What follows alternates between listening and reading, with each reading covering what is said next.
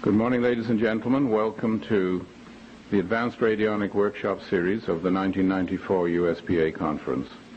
This morning, our guest and speaker is Dale Pond, who is a past editor of the Journal of Sympathetic Vibratory Physics, which relates to the works of John Ernst Worrell Keely. He's a writer, lecturer, and teacher. Presently, he's building a super heat pump, which is based on the technology of Tesla, Keely, and others. This morning he will be dealing with sympathetic vibratory physics and the science of harmony and music set in triune combinations which Keely used to operate his etheric generators. Dale Pond. Thank you. Good morning. I'm glad you could all come to witness this fantastic week we have here about radionics and vibration theory. I'm going to talk to you a little bit about John Keely, his history, what he did, what we think he did, the 10 years of research that I've personally put into the subject. And we happen to have a motor here with us today that John Keely himself made. It's been sitting in a museum for many, many years. And I'll explain to you how that works. This will be the second public demonstration on how this particular motor works in the past 130 years since it was invented. He kept it a secret, but we're going to give it out now. Also, I'm going to talk about the science and physics of sympathetic vibrations. Sympathetic vibration is a well-known topic in engineering, although it's not used very much. It is very well known about, has been known about for 200 years or longer. John Keely got into the middle of his vibration research, and he discovered that to really unleash the forces in the universe, we have to work with sympathetic vibrations. And I'll talk to you about those and what they are and why they are. They're very much like resonance, but they're not resonance. Very similar to that. Is there anyone in the audience who hasn't heard of John Keely, doesn't know what he did? Quite a few. Mr. Keely was born in 1837 near Philadelphia. As a youngster, he was always interested in sound and music and vibration, things of that nature, especially during church when he saw the windows vibrate when the choir sang. And he got real curious about what caused that resonance in the windows. And that began his long career. One of the most fantastic scientific researchers in history was this man, John Keely, and he kind of got buried. He died in 1898, but that brief period from the 1860s, late 1860s to 1890s, he did an incredible amount of research into vibration, molecular and atomic structures. He worked with radioactivity, or radiation rather, not radioactivity as we know it. It was quite a bit different. His was benign, was absolutely harmless when understood and worked with properly. Several times he blew the back end of his laboratory out, so it can be very dangerous. And he was the expert, and he kept losing it once in a while. In 1872, some investors came to him. He had built the first prototype of this particular motor in the late 1860s. In 1872, some promoters and businessmen in Philadelphia came to him and said, why don't we form a company, a stock company, and we'll sell stock and we'll get enough money to develop this motor and bring it onto the market. So that began the time of the Keely Motor Company business, which has a very colorful history. Over a period of 10 years or so, they managed to develop $6 million of investments into the development of this motor. However, most of that money went to the guys who had the stock, which was these business people, and Keely never really saw much of it. He only had enough of it to keep building new machines and older machines. This particular motor operates on water and sound. He made 129 versions of this motor. We don't know which model this one is, although we're pretty sure it was one of the later versions. It was very, very refined. The one single patent that Keely filed that we've been able to locate was filed in 1874 on this motor, but it was a very crude design. And we have copies of that patent. We have a little bookstore over in the other room where we have all of this material we've been able to get our hands on and is available on that subject. Fundamentally, this motor would draw in water, just plain old water, into itself using a vacuum and I'll explain the different components to it as we go along. Once the motor got to vibrating, and it would start to vibrate on its own, this water would begin to pulsate. And pulsations in a water stream is called water hammer. When you shut off a water stream, you get this water hammer effect. And that is where an etheric vapor is evolved in the process of water hammer. This is technically known today as cavitation. There's 4 types of cavitation, one of which is called acoustic cavitation, which is what's used in this motor. During the process of a cavitation, or as is sometimes referred to in these circles, implosion is the same thing as cavitation. So you get the imploding of these forces. It's the female force of the ancients. This implosion cavitation is the female force being released in these machines. It has been established in modern engineering. You can find it in any book on cavitation. There's only 2 books on cavitation ever been written that I've been able to track down, and both of them say the same thing. There are infinite levels of energy being released during the process of cavitation, this imploding. When you got the expanded gaseous vapors, when they collapse, that's the implosion. When they collapse in the cavitation process, there is released infinite levels of energy. And all the scientists who've written on the subject claim the same thing again, that they do not know what's going on. They see this thing, they measure it, they photograph it, they've got all these technical studies on it, but they do not understand what's happening. It's totally foreign to the male-based science that we have going on today. This is the evolution and the opening up of the female force that has been occulted in the old metaphysics and the old mystical circles for centuries and centuries. John Keely stumbled on it, and this was his gallant effort to harness these incredible forces. I believe it was in 1888 or 1889, Keely decided he was not going to pursue this type of motor development any longer. He figured that he was not able to capture the etheric force and turn it into a motive force, as in a motor, to suit the purposes that they were trying to do. About the same time, a very wealthy lady from Philadelphia, Mrs. Clara Bloomfield Moore, came into Keely's life in a benefactress, and she told Keely that if he would stop trying to make a motor, make a commercial enterprise out of this thing, and begin his scientific investigation of this phenomena that he was working with, she would fund his research, pure research. He agreed, and she funded his work for the next 10 years. Pure scientific research. That's why we don't see any more machines than we've got this one and one other one in Vermont. In 1893, Keely had finished his study of research. He left the etheric vapor side of it, and he went into a new side of it, which I call negative attractive forces. He built a whole class of machines when he left this machine and went into the negative attractive energies. These are the female forces. These are the high vibration forces in these new machines where he could actually, and he did, he built machines where his mind was keyed to the machine. If he thought a certain symbol or a certain word or whatever, these machines would start or they would stop. Only he could start them and operate them.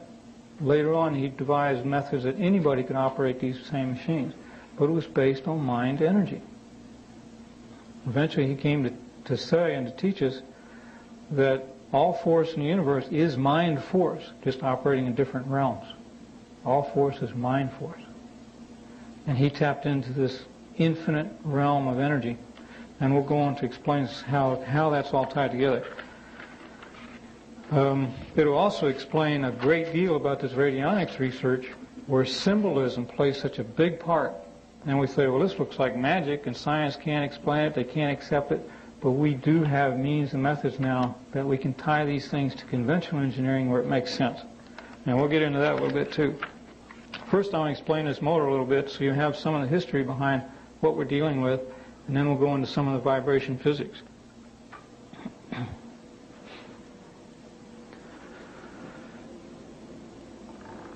This little... Is that all right? You were standing on her feet. Okay. This motor was given to one of Keely's lawyers in the late 1800s. We assume it was given to him, or was part payment or whatever, we don't know exactly. Mr. Housen. Later on, he donated this to the Franklin Institute in Philadelphia, and it sat in the Franklin Institute for 50 years. And they had a little sign on it that said it was a perpetual motion machine. Well, it was not a perpetual motion machine. They called it that because they didn't know what it was or how it worked, or they didn't have any idea about it. They just called it perpetual motion. And my friend Victor Hansen, who is in the other room, he owns this machine. He bought it from the Franklin Institute for $1,000. Took him 8 years to get the money together to pay for it. He eventually got it and took it home. And he had it since the 40s. So he's had it for another 50 years. 3 or 4 years ago, I had a chance to look at it for the first time. And if any of you are engineers and you look at this thing, you say, it is absolutely bizarre. There's no way this thing can work. Because in conventional male-oriented physics, where we put in energy, we got to hit it with something, you know. This makes no sense because it doesn't operate with that philosophy. It operates with the female forces of implosion. So the thing kind of operates backwards. And when you look at it a little bit and you say, well, this thing operates backwards, and then all of a sudden your mind just gets all clouded and confused because you're not used to thinking in those terms. But after a while, it gets kind of simple. And this is brilliant. If Keely did anything, he was a brilliant machinist and a brilliant mechanic. He just had a cleverness of making things. Water would come in through this orifice. Once he got the thing primed with water in the system, he could just kind of give this thing a little crank, and it would create a vacuum, and the water would draw itself through the machine. Now, one interesting concept is the water formed a part of the mechanism. That's not normal physics. That's not normal engineering. We don't normally do that, where the water is actually part of the motion of the machine. So this thing is kind of like a holistic machine. It's not a machine operating on the water or the water operating on the machine. It's the water and the machine operating together as a whole unit. It's kind of like the human body does. So I give this thing a crank. Water will come into here above this level of this tube, this horizontal tube that goes across the front. The tube goes through this pulsating chamber. I call this a pulsating chamber. And the tubes are hollow. There's nothing inside of them. The same thing with this tube. It's just a straight tube. There are holes in the center so that it has access to the internal volume of this pulsating chamber. This chamber is 1/64 of an inch in thickness. It is red brass. It's very hard, very resonant type brass, whereas this is a yellow brass. This is red brass, kind of like a naval brass. And the interesting thing is, once the water came into this and started through the system, this chamber would begin to pulsate. And because it's mostly got air in it, we would have a pulsation of a high and low pressure forming at intervals, very high frequency. So this becomes a pump. Once the water is in motion, this pulsating chamber becomes a pump with no moving parts. It's really ingenious. Just a year ago, I ran across a NASA paper where these guys, some engineer, didn't even have his name on the paper, had designed a waveguide using a transducer, and he had developed a pump using a transducer, there again with no moving parts. So here was a validation from NASA that this concept works. And I thought that was really good that we ran into that paper. In these two mechanisms, one on each side, these are check valves. The water would come across horizontally and start up through this check valve, and all it is a round ball sitting on a round hole. So water could come this way, but it can't go back down. Then the water would come through these pipes around here, there's two on each side, into these pistons. Now, there's two kinds of pistons. This is kind of an enigma why there's two distinct designs on these pistons. They are not the same. And this left side, your right side, we have what we consider a standard piston arrangement. Underneath, we have a bar that goes underneath that pushes a piston up into this larger chamber. The water would come into the top of that cylinder, on top of that piston. And in the end, there's a valve that goes straight through here. It's a rotary valve so it just rotates. In this case, it just rocks back and forth. So the water could come through that cylinder. When the valve got in the right place, the water would shoot through into this cylinder, pushing this crankshaft and causing it to rotate. It's real simple. However, the things that go on while it's doing all of that is really neat. The pulsations would drive the water past the check valves into this cylinder down here, pushing this rod down, which lifted this weight on the far side here. So it would lift this weight on the far side, thereby putting pressure on this water in this cylinder. So here we've got water under tremendous pressure because the injections of the pulsating waves pounding that water. The minute the little rocker arm rocked the valve back and forth, we've got a high velocity stream of water coming past the valve. So when you close the valve on high velocity water, what do you get? You get a water hammer. You get that pounding. And water hammer is when you close the faucet in your sink and the pipes bang in your basement. That's water hammer. There's infinite pressure in that. So that pressure, I did a computer model of what happens in here. And of course, the computer model is based on ideal conditions, which this isn't. But I was surprised that it showed within 8 cycles of this valve opening and closing, the pressure goes to infinity. Now that's an ideal situation, which this isn't. So we got the high-speed stream of water coming through the valve system, pushing this piston up, and would cause a little bit of rotation. And on the other side, there's 2 types of water hammer, by the way. There's upstream and downstream. Water coming into a valve. You shut the valve, that water has a momentum that keeps going against the valve. And the reverberation of this shock wave going back upstream, away from the valve, creates a pocket of negative pressure, low pressure, vacuum, which will collapse as you impose it, causing a pounding. On the downstream side, the water wants to keep going, so it creates another vacuum, which collapses and causes another shock wave.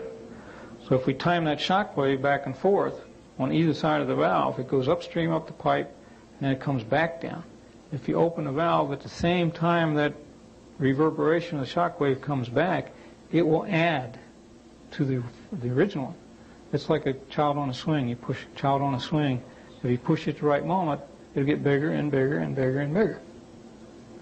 And by the way, that is the same principle that Morey used in his valve assemblies in the 1930s and 40s, where he caused an oscillation of electrical current. It's much like Bearden talks about today with scalar electromagnetics, where they got bifilar coils, and they got this tremendous charge of current, not current, but potential, that they oscillate back and forth. So we've created a potential in here, and we oscillate it back and forth, and the valve lets loose just enough to keep the mechanism going.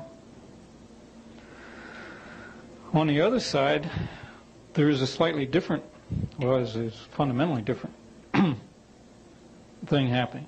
Because this piston down here does not capture water. It is a round ball sitting in a round hole. So when the water squirts through here, it hits on top of this ball and then goes immediately all over the place. But while it does that, it creates a vaporized situation on top of that sphere, and it polarizes the water. Right above the round portion, we have a little chamber in here. It's a little square chamber, and that bothered me for 2 years, what this chamber was all about, because it's a rectangular hole going through this little chamber. That when the ball closes, it closes one end of it, and when the valve closes, the other end of it's closed. And I got to thinking about waveguides and whatnot. This thing is a waveguide. When both the valve and the piston are open, we have a certain fundamental frequency. When one or the other closes, the frequency goes up nearly 4 times. And I think that's in my paper. When that happens, based on the dimensions of this waveguide, we have microwave frequencies in operation on this water vapor. Microwave frequencies from a mechanical mechanism. It's absolutely incredible. So we get this water vapor in here and what happens when you microwave water? So we get a high potential expansion rate of the water going through this valve and driving this piston. So we've got 2 different drive mechanisms working on this little motor. So the guy was a genius. There's no doubt about it, and this was a machine he gave up on. He went on to better and more higher things that we're only now beginning to get any kind of idea about. Any questions on this motor, or the water phenomenon, or the cavitation, the water hammer? Can you fire it up? No, it's not operational. It was about 2 years ago when I finally hit on the idea that it was water hammer.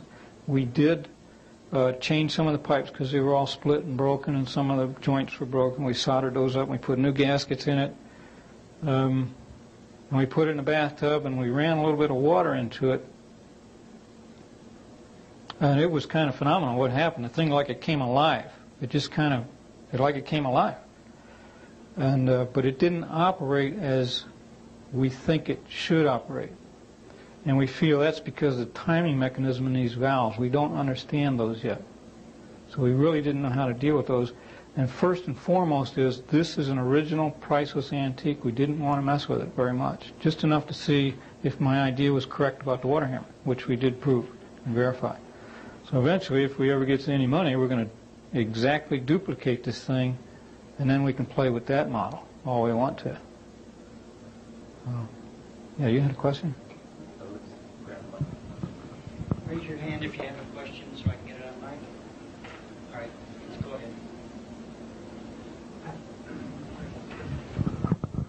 What would it cost to produce one of those machines?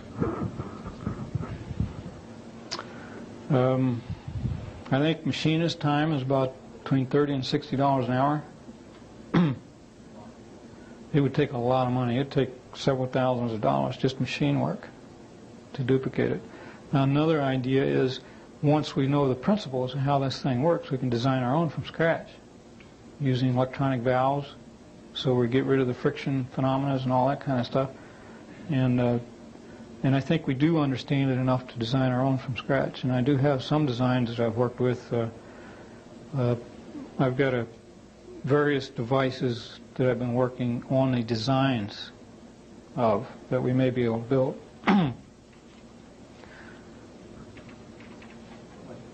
Yes, sir. Have you heard of the 300 mile an hour submarine? A gentleman, I believe it was in the 50s, built one as a one-man submarine. He crossed the Atlantic Ocean in about 24 hours, something like that. But I think he was using a turbine. But a turbine could be set up to use the cavitation principle. Each blade of the turbine would be making a cavitation. Okay, that's a very good question. No, I haven't heard of that particular machine or that event. Using turbines is very interesting because the Tesla turbine, for instance, where you have the smooth discs, I have a model of it over on the workbench over there, on the book table. When it draws water in, if the velocity of that draw exceeds a certain point, the water cavitates, and it will cease to draw. Any pump will do that, can create that phenomenon. So you can only draw water in at a certain given velocity. However, I believe the same thing happens with air in jet engines. They can cavitate and they'll flame out and all that kind of stuff. Any fluid will do that. So certain designs, like the Schallberger material, seem to indicate that we can supersede, we can increase that ability, or we can push back that threshold of cavitation to a great extent and thereby increase velocities and attain those things that you're referring to. I believe Keely was doing some of that work too.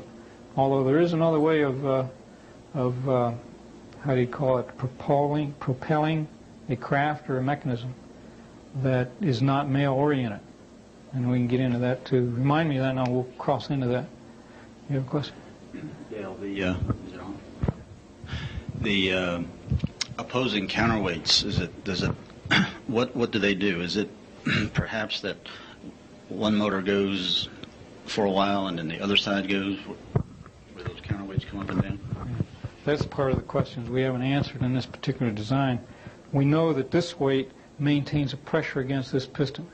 This is what maintains the pressure within this cylinder, so that when this valve opens, it has that velocity to the water stream. This one over here maintains this piston closed. So when the water ejects against it, there's a certain resistance to the water stream. And I thought, well, why couldn't we use spring-loaded mechanism instead of these weights? And there is a different reaction to these weights coming down as opposed to a spring mechanism. And also in the 1880s, they didn't have the materials we got today, so he probably couldn't build a good spring like we can today. So there's many different questions. We don't have them all answered. You know, we've got the basic phenomena figured out, but why did he do this and do that and not the other thing, we can only conjecture. And the timing, each cylinder has its own timing, and how they work, plus the timing in the timing gears.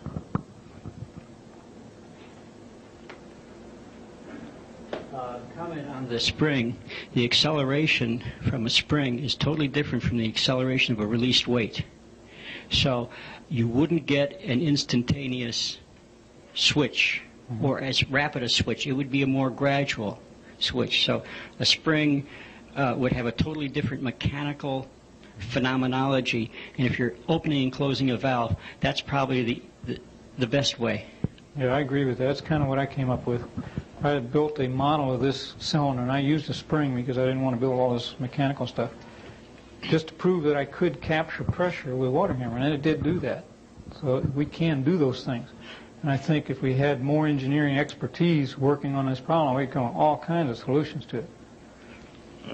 Yeah, Dale, you said that you'd only found 2 books on cavitation. Right.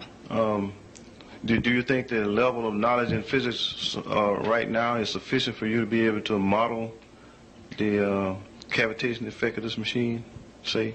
Yeah. For example, you think that the theoretical development in physics, the level is high enough right now?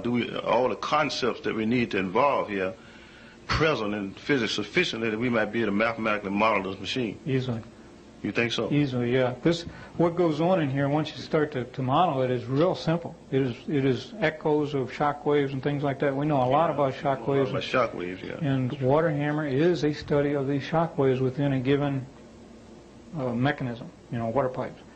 So that's where the breakdown occurs, is when you try and take the mathematical formulae for water hammer and apply it to this engine.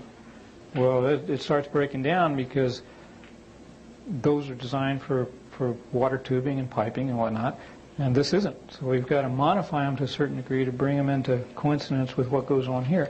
But I do not think that what is happening here is beyond our current technology. Now, this negative attraction stuff is beyond our current technology. Negative attraction. Could you explain that a little more, to negative attraction? Well, I got to give you some basics first. We'll go through some basics. We can leave this for now. We can come back to it. Anybody got any questions? We can come back to it. We're going to do some other things. The universe is a musical construct. Everything in the universe vibrates. Everything. There is nothing that does not vibrate.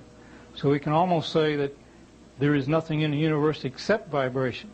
Centralized and decentralized vibration, or polarized and depolarized vibration. That's what causes particles to come together and to go apart. And we're going to go right into all these details of how this is done according to Keely's philosophy, which we find out is not that much divergent from modern philosophy. This guy did all this work over 100 years ago. The electron, by the way, was officially recognized in 1893. I think it was Rutherford who got the credit for that. All of this that I'm going to show you now precedes that by at least 10 years and sometimes 20 years.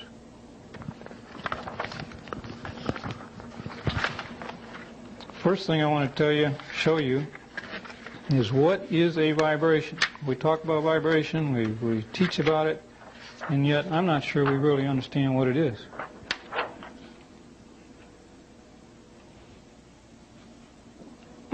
This is a conventional description of a sine wave.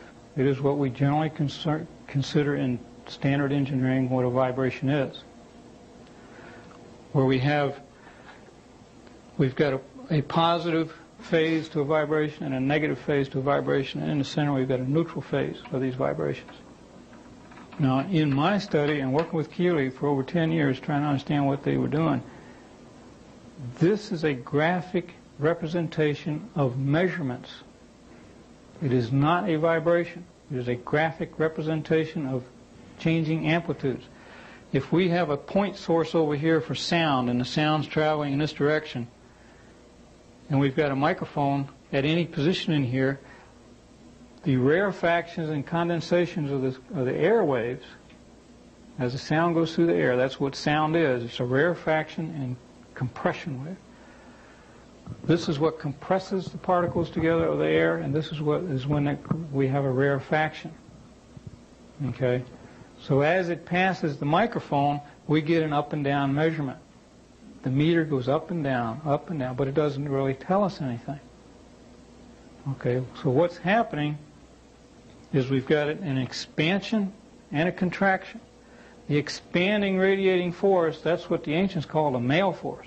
It goes out, it radiates out, it impacts things. It's like the sledgehammer approach we use in physics today. You've got to put all this energy into a system to get anything back. And that's only a third of the story. Another third of the story, or almost a whole half of it, is the female side of this vibration. That's this side down here. This is the rarefaction. This is once it expands out, then you get the collapse. The collapse is that female force. What is it that causes this collapse? Here's a whole field of science modern science is ignoring. They don't even acknowledge it. They're just beginning to. They're beginning to suspect that there's something there. Just like women's liberation is just now beginning to happen. We're just now beginning to recognize that women exist. It's really strange. But the parallels in philosophy and science and life, they are absolute. That's the way it works. Negative attraction. So here we go. We got radiating propulsive force going outwards. We got an attracting force that comes to the center. So it's a positive propulsive going out, it's a negative attraction coming in. So the negative attraction is the female force. And that's the basic principle behind that and what it is. So we got the night side forces, that's negative attractive. The ancients Casey talked about that quite a bit, the night side forces. The Atlanteans, the stories go about the Navaz energy, that's night side force, the dark side forces. But they aren't evil in any way, shape, or form. And because one's positive and the other's negative is not one's good or bad, it's just two polarities. It's like a coin. You can't have a coin with one side. It's got to have two sides or there's nothing there. So it's the other side of the duality of mankind. Mankind is a neutral characterization of a duality, male and female. Okay. So we got the forces. In fact, I had a chance to talk to a nuclear scientist. He was a retired Army. He died a few years ago. But he used to design nuclear weapons. And we got to talking about it, and he said, you know, it's not the explosion of this bomb that's destructive. It is the implosion after that explosion has taken place. That implosion to the center of 0 point is what causes all the destruction. The negative force is where all the force is that we really need to deal with. It is a gentle force, it is a nurturing force, it is a subtle force. But this is really the yin and yang of family. Yin and yang, that's exactly right. You take those two spheres, you put them together, and you put them. That's right. In fact, I've got a really neat design here that shows these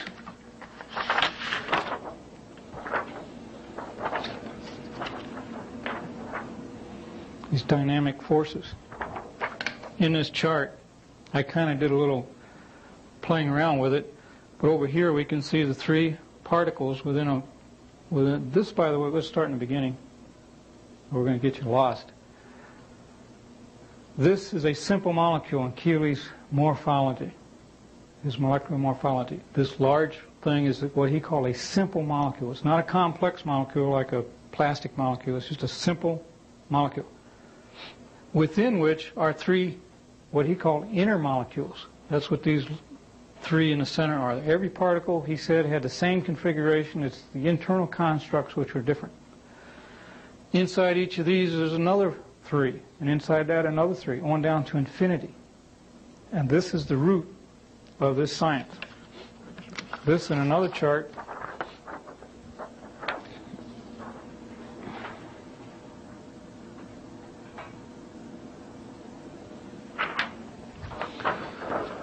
This drawing was originally published in 1886 by John Keely. This is modified. I just redrew this to have this transparency. But we can see that we've got the molecule, the inner molecule, the atom, the inner atom, on down to 8 levels. Keely built machinery to investigate these 8 levels of material substance. Now in these 8 levels, he got to the 8th level, and he says, I can't build machinery fine enough to investigate the 9th level. So he referred to the 9th levels as the infinite ninths. They went infinitely beyond his capability of investigating them. Now, correspondence with today's science, I can show you that. This is a revelation. These are my 2 best charts. And these are fundamental to understanding this science. We're going right to the heart of this one real quick.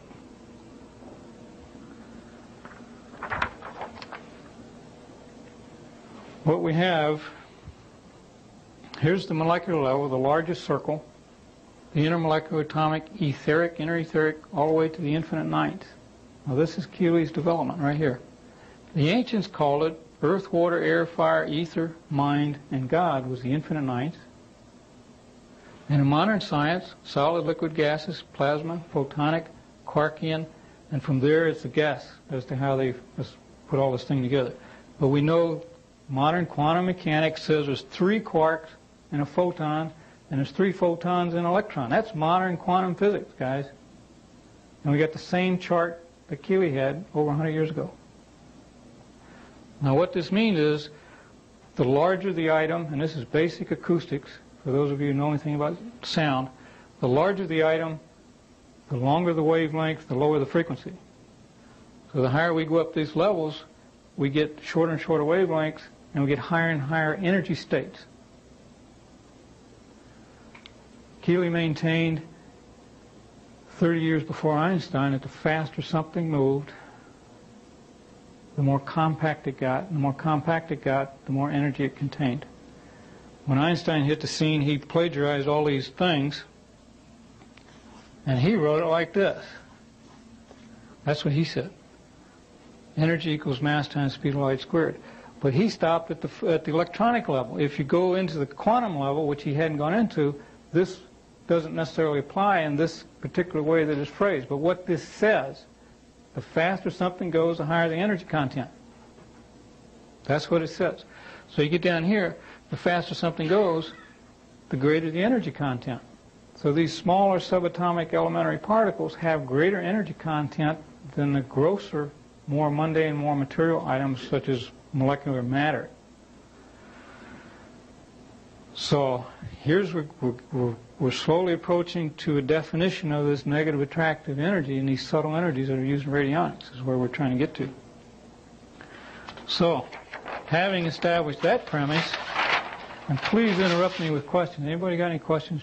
Please just jump right in because we may cover a lot of stuff too quick.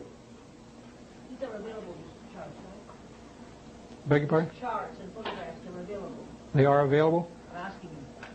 Yes, they are. I have some books on it at the book table. I also have a computer program. I spent 10 years putting this computer program together.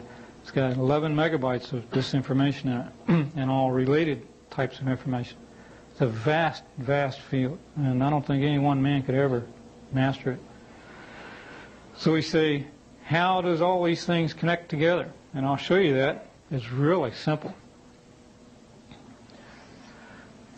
If we have 2 items down here that are seemingly unrelated one to another, you know, me and a guy over in Africa, we're basically unrelated to each other, it doesn't matter. Or a stone here and a stone on the Rocky Mountains, doesn't matter.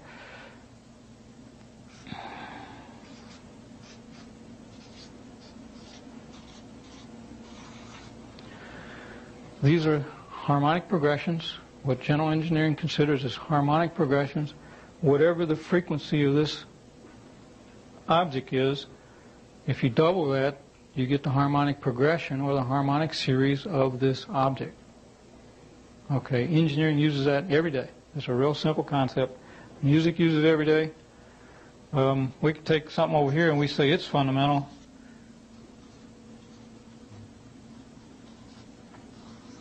It's a little bit different. So we don't really see any correspondences in these numbers.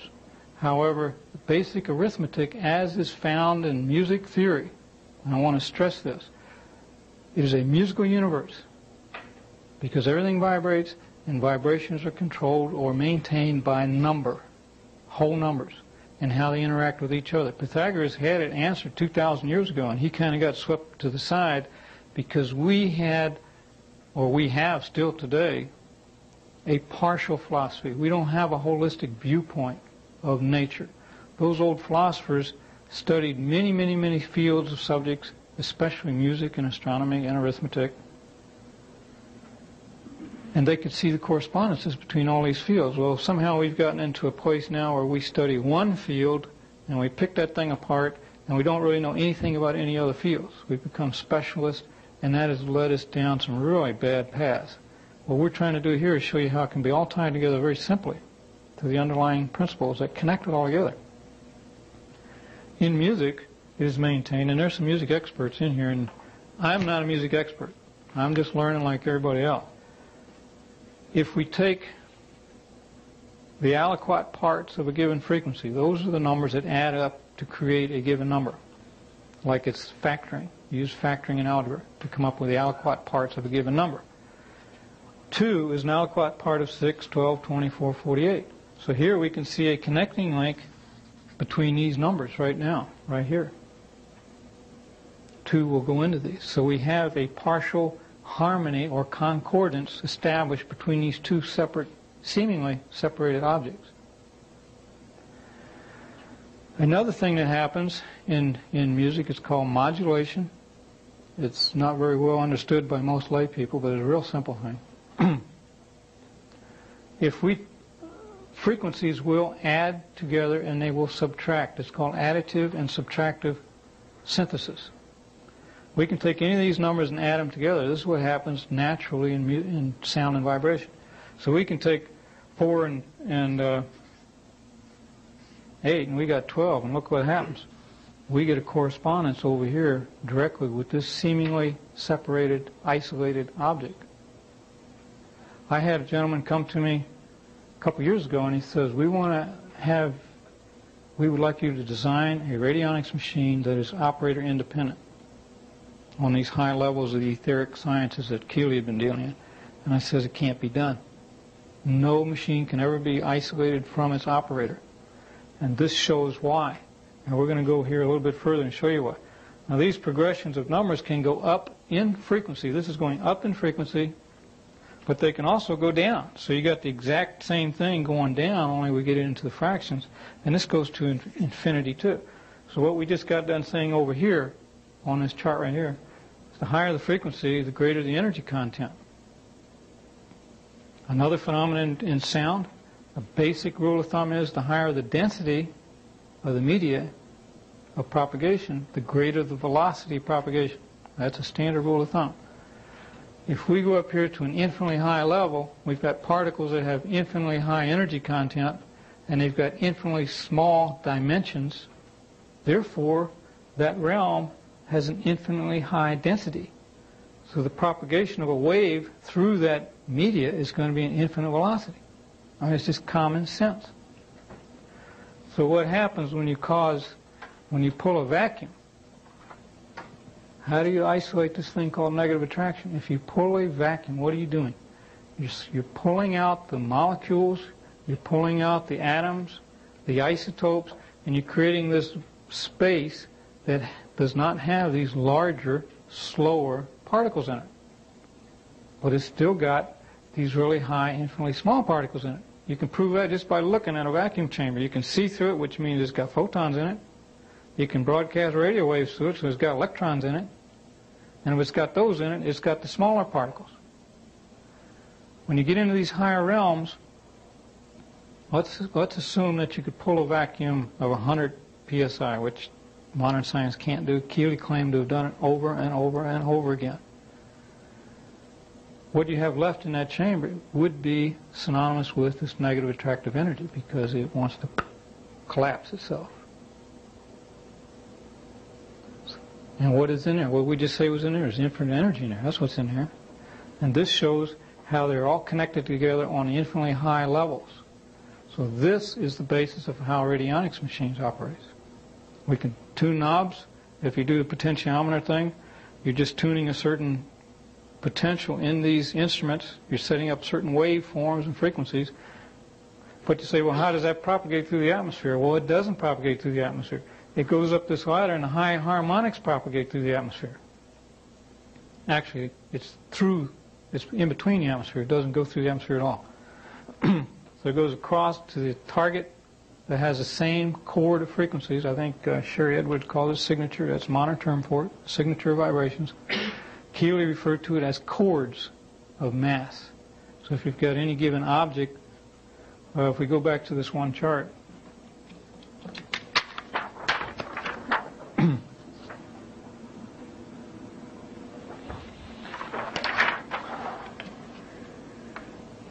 we can see that there's 3 major particles in here, and then there's 3 in each of those.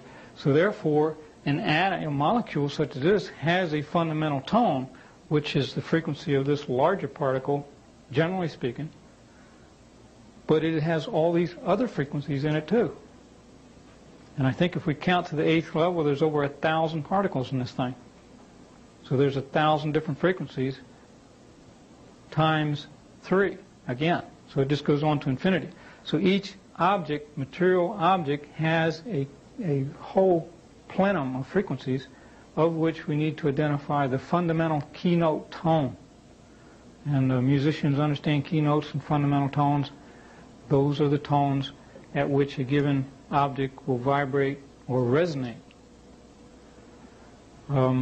Music is a whole subject. We could talk for a week on music. Now I want to show you, in the ancient literature, they talk about materiality as an illusion. I'll show you where they came up with that. And it indeed is an illusion. These particles rotate on planes 90 degrees to each other. So this particle would go in a big circle like this.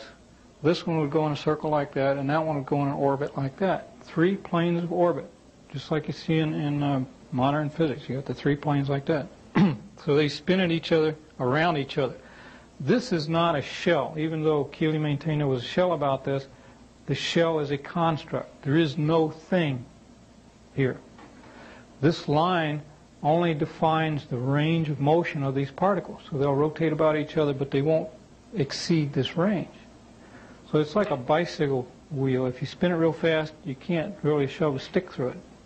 If you spun it at an infinite velocity, which this almost is, you couldn't shoot a bullet through it or hit it in an atom smasher or anything else. You're not going to penetrate this range of motion. So there really is nothing here. The same thing with these particles here. These things rotating inside this thing, this is just a range of motion. There's no object here. There's no hard shell here. On down into the infinite level. So when you get all done, it's like peeling an onion. There's nothing there. There is no thing there. So that's where the ancients got that thing about it's all energy. There's no materiality as an illusion, because it is. Now another thing Keely dealt with is kind of extraordinary, and we're just now beginning to get the idea that maybe we can do this too. All the frequencies of this molecule are in harmony with each other. That's like what we got done drawing here. If they're all in harmony with each other, they will tend to stay together.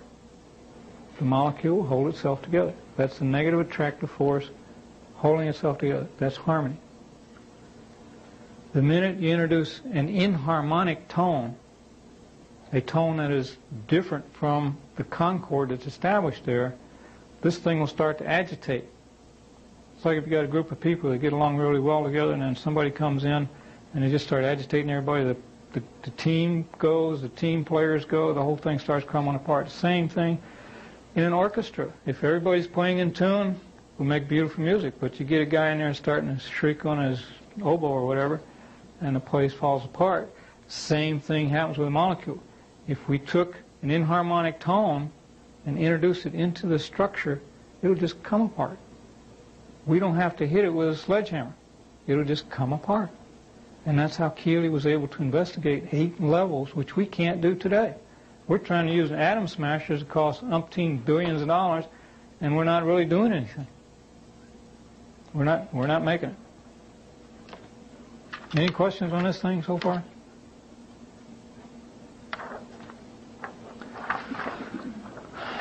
By the way, the black areas are considered the negative side, the female side. The black areas, the white areas, the male force. They're positive charged. The black side is negative charged. The gray areas are neutral.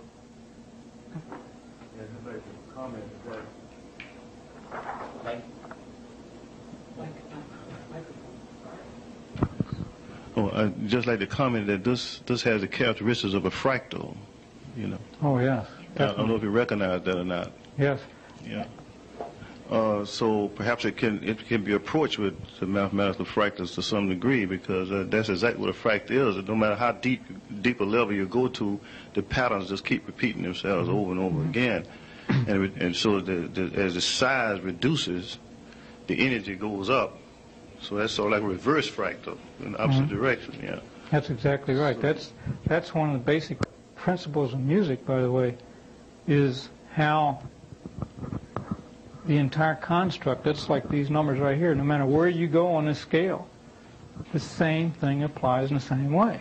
So these are the natural fundamental principles through which the universe operates. And once we understand those, like this fractal business, then we'll come. In fact, let me say that right now before we get too far, and I'll get right to you.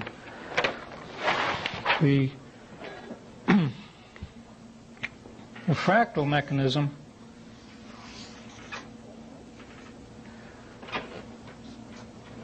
This is the basic fractal mechanism, the mathematical construct of a fractal. A fractal is a mathematical thing, okay? What we see in the pretty pictures on fractals is what the computer can generate from those numbers. Well, this is what generates the numbers. If we have a given input, comes in here, we work a change on that input, and it comes out over here. But it's modified in some way by this modifier. And that's all a fractal is. So we can get in here and we can make A as complicated or whatever we want it to be and do the same thing with a modifier, and we just keep going back through that modifier over and over and over and over again. And we get those beautiful patterns. Music does the same thing because we always work with A, B, C, D, E, F, G. No matter what the octave. We can start at the lowest possible octave and we can go up to the highest possible octaves, like in light, 46 or 48 frequency octave, and do that because it's all the same stuff. There is no difference. This, by the way, is the neutral, corresponds to the neutral in these charts where you see the gray. We can get into that too. Yes? I'm not exactly sure how these thoughts are coming. I'm really involved in researching health and the physical body, and I can see where vibrations of negative thoughts, stress, chemically induced negative vibrations could start the spin on the molecule in the body and create the inharmonic vibrations which result in disease. And that would explain why music therapy and why even singing or doing things for yourself to tune the body, they talk about tuning and balancing, that would override that program to put it back into a state of harmonics so that they would start flowing and vibrating together in a harmonic state. Is that basically what... That's exactly right. That's exactly right. Where we go into the infinite nights, or the eighth level of these particles, is mind energy. Those are the particles associated with mind. Now, in Keely's work, and I have these beautiful drawings and charts that Keely left us. I have them over my table. Anybody's welcome to come by and look at them. He left us these incredible charts of the human brain. Now, the brain is the physical mechanism, the physical substance between our ears. The mind is something else. The brain he considered as an acoustic resonator. The convolutions of the brain determine the various frequencies of the physical brain. Sound, in the ancient literature, sound was what caused the universe to be. Sound is a rarefaction, compression of whatever particle media we're dealing with. If it's the etheric realm, and it's those etheric particles. If it's the molecular realm, it's like water. We see the water waves, same difference. Mind is a range of particles on the eighth level of this thing, so every particle in the universe is composed of mind particles.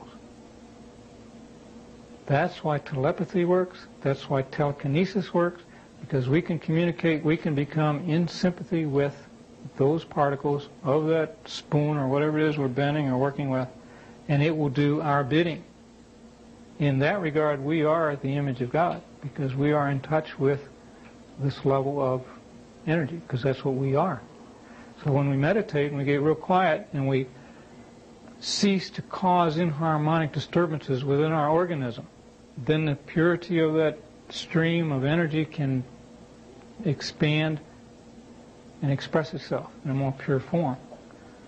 So yes, you're right.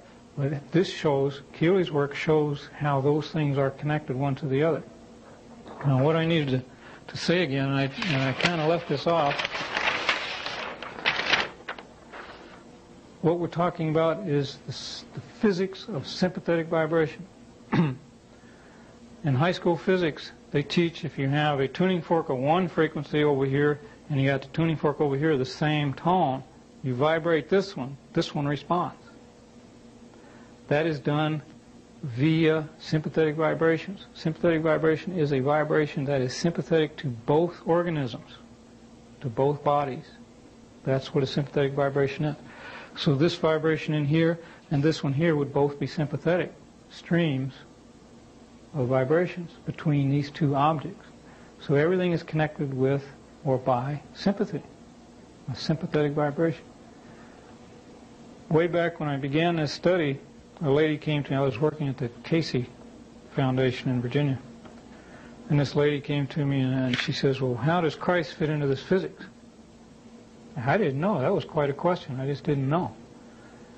And I began digging into the Casey material because he talked a lot about Christ and the energies and the patterns and how all that stuff related to each other. And after a while it finally dawned on me how Christ fits into this and what Christ is in regards to a physical universe. And that is, he was the sympathy. He was the love. You know, Casey said he lived the law, he was the law, he personified the law, he taught the law. And I said, what law? You know, I had to dig that out. That was in the book of John. And the book of John explains how Christ was material and then he became spirit, with one with the Father and then one with us and then one with the Spirit. I think it's John 16, something like that. But that was a perfect description of what I just told you a little while ago about how the material realm, the molecular realm, can become the high spiritual realm, the mind levels and beyond, and how it can become the molecular again. Does that... Any more questions on that?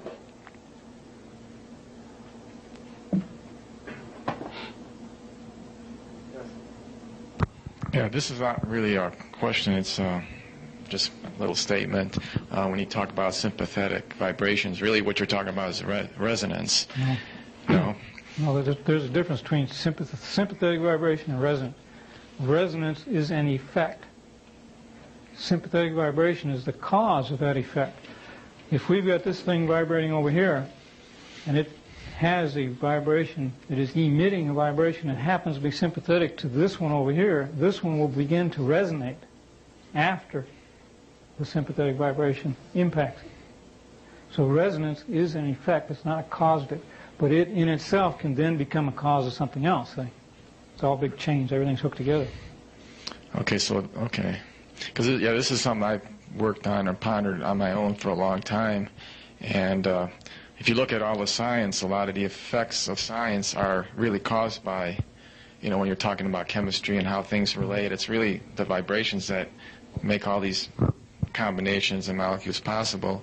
And I've been working on this, trying to put together some kind of paper, and it's really an unknown law or principle that's never been published in the books, which is that's sympathetic vibrations. And for some reason, I don't know why it's never in there, but it's so obvious. But it's really a principle, but it's not mentioned. It's not a law like some of these other laws are. And maybe I can talk to you more about that. The reason why it's left out, it's something really obvious. I call it resonance, but I understand. I call when I say resonance, I mean both what you're saying, the two things. Well, in the realm that we're trying to investigate here, and I need to go back and reiterate, my original investigation personally, my personal quest, began in my effort to understand. I was living in South America, I was having a hard time with life in general, and I wanted to understand it to an extent that I wasn't a victim of it. You know, I wanted to know more about life and how to deal with it. And as I began studying about cycles, that everything in life operates on cycles, business cycles and whatnot, I began to realize that there's more to this than any of us ever thought. And it's a quest for truth, and it's very difficult to lump things together or to look at something with not as great a precision as we can. We have to look with as great a precision as we can possibly have. So there is a difference between sympathetic vibration and resonance. And we need to understand those differences, or we're just lumping things together and we don't have a clear and accurate viewpoint of what we're trying to do or accomplish. And it took me a long time to be able to say what I just told you very simply, you know, the difference between those two things. Yeah. Things like induction in electrical science. You know, the cause of induction is sympathetic vibration, but they don't look at it like that. If you go to the mechanical engineering books, they talk about sympathetic vibration. The music talks about it. There's sympathetic instruments. They've been designed for the past 200 years. There's all kinds of things. But they're kind of, it hasn't been a big deal. See? And only through the Keely stuff did he really take that thing. And there is a law of sympathetic vibration. I have that on my table in there. Okay. Have you tried to take that law seems like a fundamental fact of nature. Have you tried to break it down even further, like they, breaking down the molecule into, smaller? Have you tried to look into the more origins of that, or is that something outside this physical plane that's just the law? No, there are what I call universal principles. And Casey talked about these quite a bit. Keely dealt with them. All the old philosophers taught about universal principles and laws. Today we don't. Today we learn a technology, and that's what we earn our living with. In the old days, these universal principles applied universally, or they weren't universal principles, they were something else. And there are a given set of these principles that we've identified. Polarity is one, resonance is another, rhythm. These are basic fundamental things, and they apply to all realms, whether it's a molecular realm or an etheric realm, they all apply the same. There will be mode shifts and things of that nature, but it's basically the same stuff. So you only got to learn one thing, and it applies to everything. So yeah, it's there if we care to put forth the effort. Okay, thank you. I'd like to allow me a little bit to go to the chart and explain practical use of those numbers. If it's not more than a minute. I will try as fast as possible. Everyone from time to time goes for a symphony concert with a famous piano player like Claiborne and so on. There is only one note which is in tune, orchestra with the piano. People don't realize this. And this is how this is. Now, to explain this one here, if you, let's say this is a contra C, I mean the second C on the piano, on the left side. Once you play this note, all those other numbers are playing at the same time. Generally people don't hear it because they are not in train. I quit to play with the symphony orchestra. I'm still connected with music as a piano tuner. If I play this one here and play, this means contra C. This is octave. The next C flips G. This is seventh. This is 2 octaves, and so on and so on. Now, if you play this note and you press those equivalent notes, but not playing, just press the keys down, and you play this one here loud, you can hear the whole. All the other sounds on a piano. It's very easy to demonstrate. This is true of what you are talking about. All other instruments, they are built completely different from piano. Up to Johann Sebastian Bach, on a piano you could play only in 3 keys. Let's say C, F, 1 sharp, and one flat, F.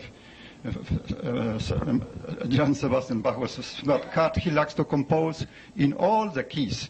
So they call all the piano tuners and they discuss. And this is a time where they introduce so-called temperament tuning, which is not exactly corresponding with this side here. We have to compromise to how does. In other words, I will explain how to understand. For instance, if the violin plays C, half a tone has 9 commas. In Europe, we call commas. I don't know what this equivalent in USA. Also commas? Okay, 9 commas. If violin plays C sharp, he is using 5 commas. In other words, from C sharp to D remains only 4. But if he goes down, he plays D flat, he is again using 5. From D flat to C remains only 4. You see where the conflict is. This is what all choirs are doing without instrument. Choirs are doing this. All symphony orchestras are doing this. Even brass instruments are doing this. Now, to compromise, to use the piano with the orchestra, we are using completely different system of tuning the piano. We call it temperament. And I said at the beginning, there's only one note which corresponds correctly with the symphony orchestra, the A. The violin player plays the A, and all people plays the A on the piano, and all are playing. All other notes are out of tune. Of course, the general public don't hear it because it's so fine, so close. If I go for, listen for Clyburn Symphony Orchestra concert with the piano, I have to do this because it interferes with my listening. It's not in tune, but this is the only way to do it. Okay. Thank you. He made some very good points there that probably went over most people's heads. One thing he said there towards the end, that there is discord in harmony. And there is discord innate, naturally found within harmony. We can play these tones in an orchestra. We got a molecule that's sitting there. This thing is moving. It is spinning, it is oscillating, it is vibrating, it's doing all these things, and motion is caused by discord. And this is a little thing that a lot of these New Age people don't yet realize. When things are in balance, there's no motion. When you bring everything into balance, everything into harmony, there is no motion. That's why when you meditate, you find that still center. You become very, very harmonized, very, very balanced. There is no motion. When you introduce the inharmonic, the male force, bam, you got energy, you got motion, you got activity. So inherent in number. Pythagoras said there was only really one number, and that was 1. Everything else were derivatives of that, and they are subsets. So in one, we have harmony, pure harmony. But because of its natural propensity to mirror itself into its duality, then it breaks out into these other numbers and whatnot, and we get the inharmonic effect from harmony. And he mentioned how commas would go up and they come down in different quantities and whatnot. There is a little thing in there called the Pythagorean comma, which is 81 over 80 parts. And that is inherent in this harmony, because as we go up the scale and we try and come back down, it's not quite the same. There's always this change, 1 part in 81. So what all those things really mean, we've only got so much mind energy to decipher all these things out, but they do play a part. Here's that little tiny piece, and when it comes back down, it gives a little bit nudge not to be the same thing. So life eternally progresses.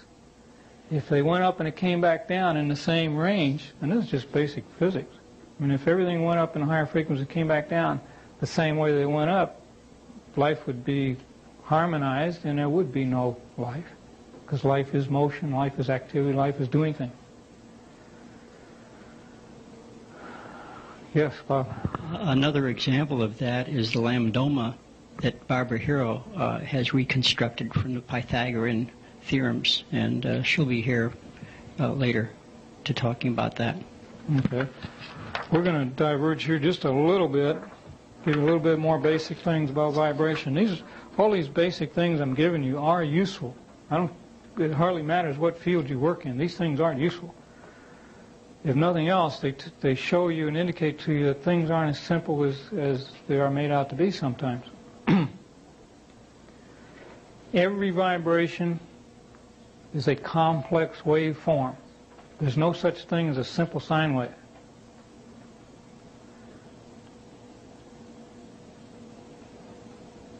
A sine wave is composed of a series of synthesized tones in a harmonic gradient to each other. So if you synthesize a bunch of sounds together, they will add together and create a sine wave, like I showed you in the beginning.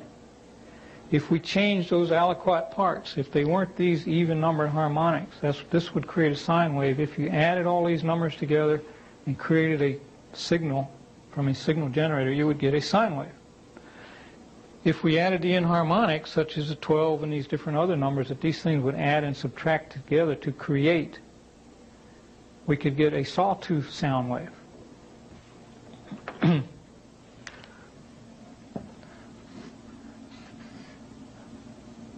This is a sawtooth. I can't even draw it on there.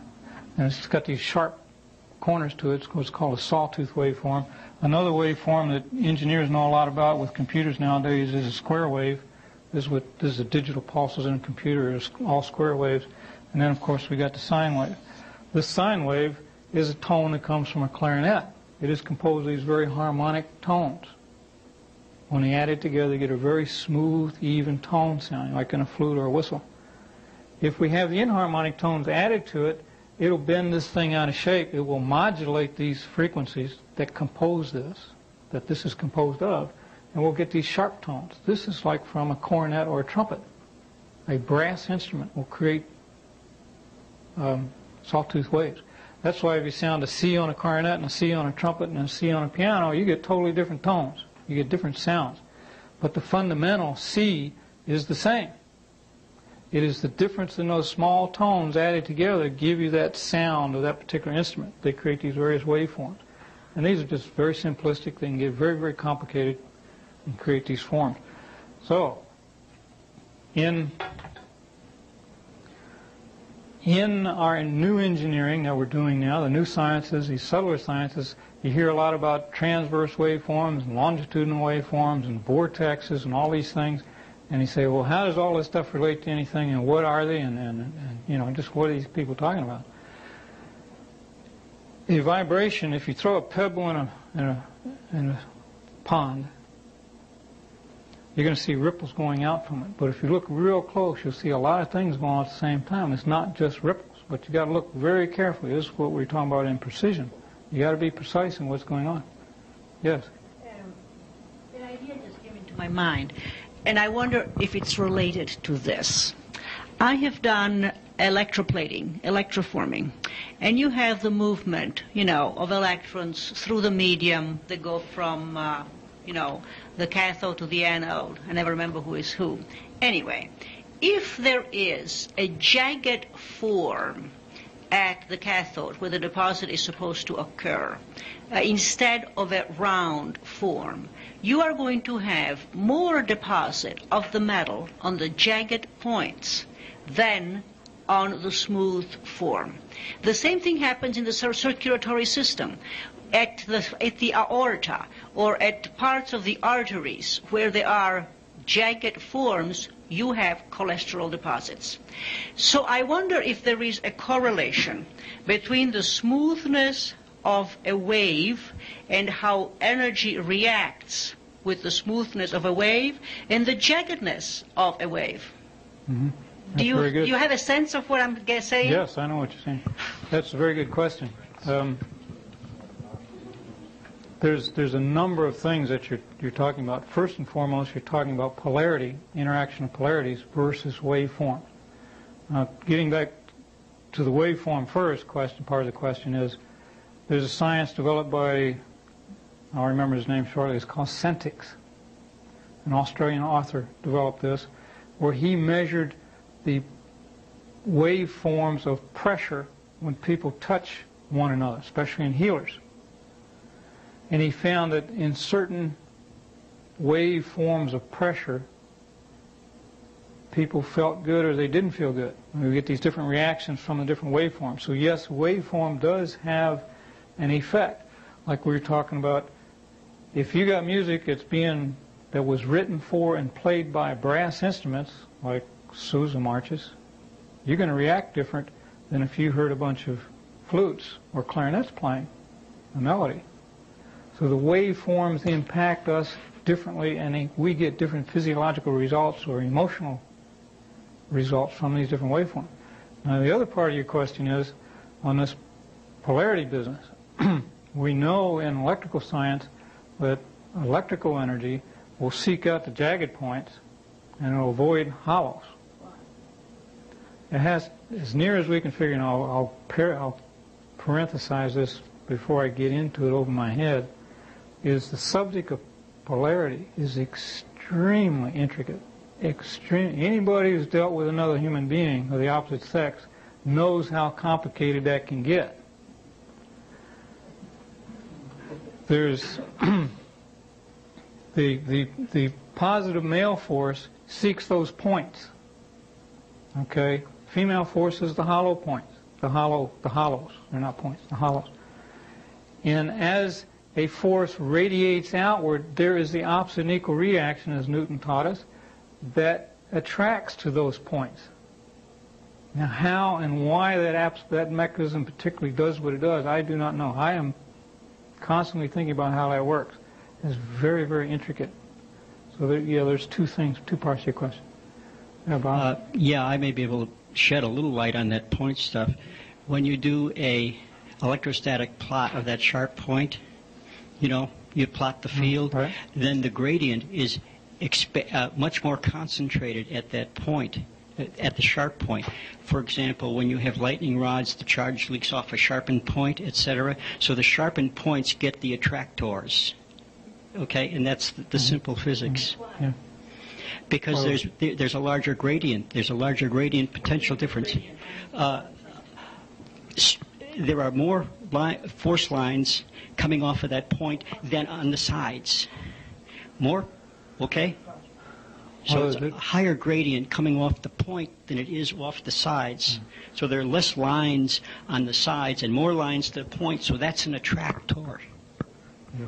There's considerably other factors involved in that tiny little phenomena. For instance, when water evaporates, that spot gets cool. But it has to be warm for the evaporation to take place. So we get an emission or radiation, and then we get the contraction of the lowering of the temperature. So there's a very intricate thing going on here, and we need to spend a lot more time trying to figure it out. Well, this gentleman here has a question, Bob. Right in the front row.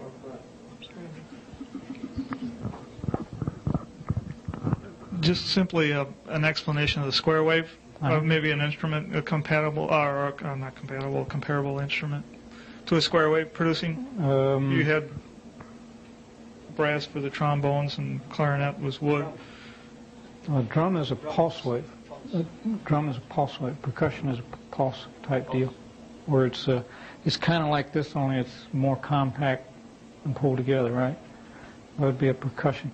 I'm trying to run through my mind. The xylophone keeps coming to mind, but I'm not sure that's accurate.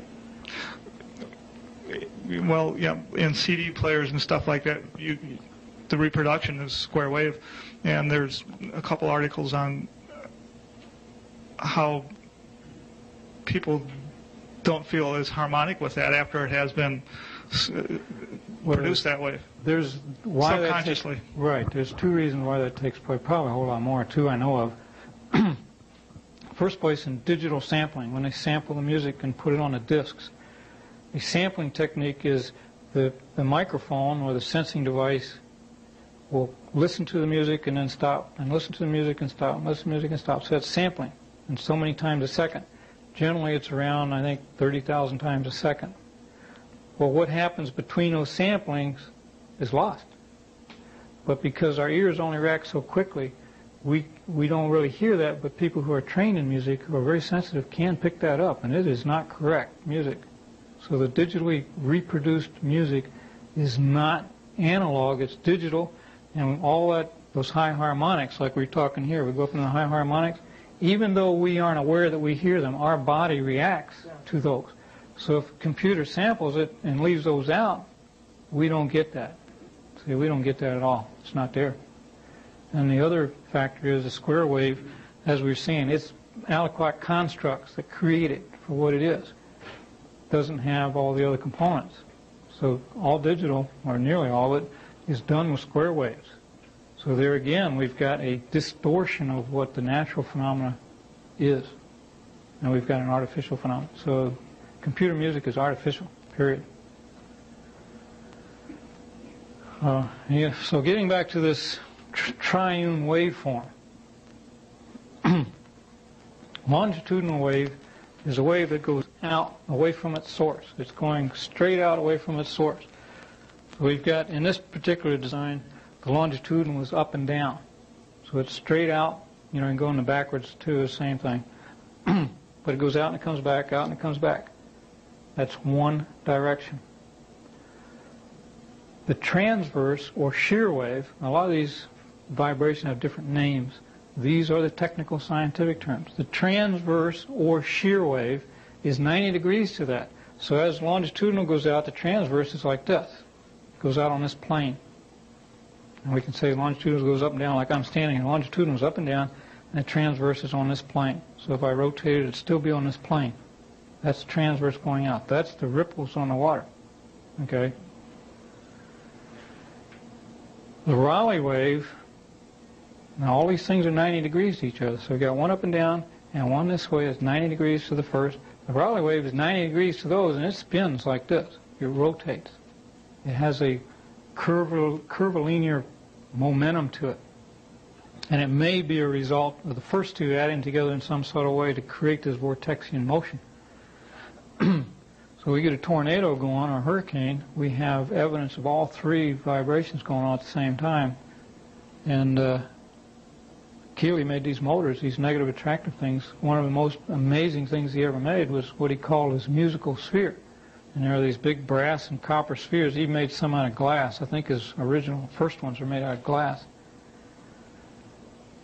And he would play a tune on his harmonica or whatever, and these things would start to spin. He understood this triune mechanism of the vibrations. Once the thing got to spinning, it would spin faster and faster and faster until the thing would destruct itself. But he would play a different tone and disrupt that chord of vibrations going on inside the sphere, and it would stop. And he always liked to hand somebody one of these spheres when they came in, and he'd get it to spinning, and it would go so fast these people would be terrified holding this thing. And he would eventually, he would act like he couldn't get it stopped, see, and then he would eventually stop it. But those musical spheres, I've been real curious about how and why they work. I've got 3 different experiments I've done that cause rotation that conventional science, to my knowledge, does not explain what's happening. And I want to understand rotation. Keely left us a chart and on what causes rotation. It's a musical chart. It's full of musical notations and whatnot. We don't yet understand that. But in these 3 experiments, one was done with a radiometer. And a radiometer is just a small little, looks like a light bulb, and you put it in a light on your windowsill and the thing will spin. Looks like a little windmill. Conventional engineering has about 6 different definitions of why that does what it does. And I think they're all wrong, because if they were right, we'd only have one explanation. And Keely said that if you vibrate an atomic substance with an atomic vibration, you get rotation. This was the first experiment I did to prove to myself that Keely was not bogus, and I wasn't going to waste the rest of my life working with him. And I said, okay, well, let's do this experiment. So I had a radiometer. And most people don't realize this, but a radiometer has argon gas in it. If you take the argon gas out, it won't rotate. So the argon gas, to my interpretation of Keely's work, is an atomic substance. It's not a molecule, it's not a complex atom, it is an atom of argon. In this case, a lot of them. And the only source of vibration I had to me at the time was my microwave oven. So I just took this radiometer and put it in my microwave and turned it on. And I'll tell you something. If you want to be excited, you try it. This thing, the bulb itself began to flash. Brilliant white flashes like you see on flash bulbs on cameras. This thing will flash so brilliant it'll blind you. And then this thing started to spin, but it didn't just start to spin. It span so fast you couldn't You couldn't see it. It just became a blur, just like that, instant. But you got to be careful. If you leave it in there more than 3 or 4 seconds, the needle that suspends the little windmill turns red hot, white hot, and it melts right through the little glass thing. So in 5 seconds, it costs you $10. That's about what those things cost. So you just want to run it 3 or 4 seconds and see this thing. It is absolutely incredible. And that taught me 2 things. One is conventional engineering knows nothing about what causes those things to do what they do. They don't know anything about it. And 2, Keely knew. Unless it was just a bunch of circumstances that happily resulted in all this motion and activity going on in this microwave. Another experiment I had, and I brought it with me. It's over here on the table, and I'll show it to anybody who wants to see it. We took a armature from an electric motor, and we stripped all the copper wire off of it. There's no magnets on it. We put 2 bearings on the shaft, and if you attach a DC current to either side of this armature and give it a little nudge, this thing will start to spin, and it will accelerate until it flies apart, but it gets too hot for that. We disconnect it in 4 or 5 seconds. These things are very fast. It's incredible. And I took it to the conference in Denver a few months ago where all these electrical engineers, all the foremost people in the world, and not one of them could tell me how it did what it did. We since found out that DC current is not really DC current. It is an oscillating current or an alternating current that has a frequency beyond the gamma range. So to all intents and purposes, it is a DC current. But in actuality, here again, we get in our precision, it is an alternating current. And it has to be an alternating current or that thing wouldn't spin. I know that much about it. We have to have positive and negative forces going on or we don't get the Raleigh wave, the Lamb wave going around in circles. Another question here? I have either read or seen something in the 40s where they had 2 counter-rotating fields, and I don't know how they did this. They made a spacecraft, somebody did this, and it would disappear, and he could fly around, be conscious inside, and see, but he would not be able to be seen outside. And they did this in New Mexico, I believe, and went 30, 40 miles back and forth in a few seconds. So some of this, when it gets going that fast, just becomes unable for us to see, I think, is part of it, without this, if the material doesn't destroy itself. Yeah. So I don't know about the counter fields, how they did that. They were going in different directions. So that DC would be negative and positive in that case. Right. That's a very good question. I've never heard of that particular instance either, but it brings up another aspect of this physics.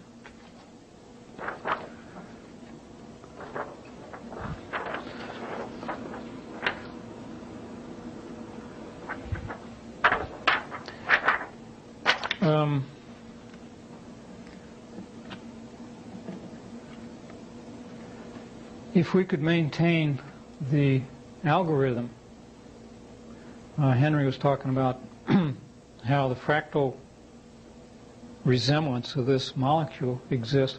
If we could maintain that mathematical algorithm, maintain its integrity, and we could increase the velocity of spin on this molecule, it would shrink. It would pop to the next size smaller instantly. That's a quantum leap of quantum physics, by the way. When the energy increases or decreases, we get this release or condensation of energy. If we could do that,